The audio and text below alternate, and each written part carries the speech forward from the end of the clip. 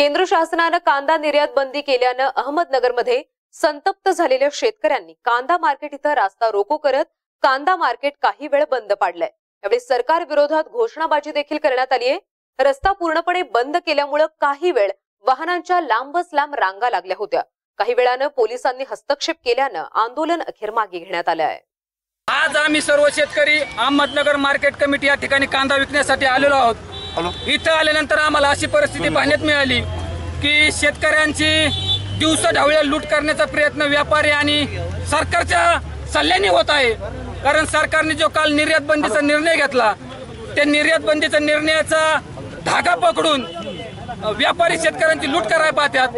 काल परवा दिवशी 40-42 रुपये बाजार असणारा पुणे मार्केट असून द्या, कोल्हापूर मार्केट असून द्या, सोलापूर असून द्या, 40-45 रुपये बाजार असताना अहमदनगर मार्केट कमिटीने शनिवारी 27 तारखेला 42 पर्यंत मार्केट काढलं आणि सोमवारी शेतकऱ्यांचा कांदा जास्त प्रमाणात आल्यानंतर अक्षरशः दिवसा धावळ्या डोळ्यात मिरची टाकून लुटण्याचा कार्यक्रम नगर येथील व्यापाऱ्यांनी सरकारच्या मदतीने केला।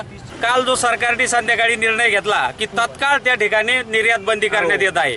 मग तत्काळ या अर्थ काय कर्जमाफी दिल्यावरच गंमत झाली नाही। तत्काळ तत्वता असे काही शब्द घालतात। ठिकाणी आज आमचा कांदा त्या ठिकाणी बातीमोल किमतीत 2 वर्ष विकत होतो। त्या ठिकाणी आम्ही स्वतः त्या ठिकाणी 10-10 टन कांदे हे शेतामध्ये फेकून दिलेत। आणि आता तुम्ही आता फार दिवस लांब नाहीत, आता इलेक्शन चालू झालेलं आहे। भाजपचे प्रतिनिधी किंवा भाजपचे सभासद जे असतील ते आमच्या दारामध्ये मत मागायला येणारच आहे। ते मत मागायला आल्यानंतर त्यांना आम्ही कांद्याच्या माळा आणि सडके कांदे आणल्याशिवाय त्यांना राहणार नाही।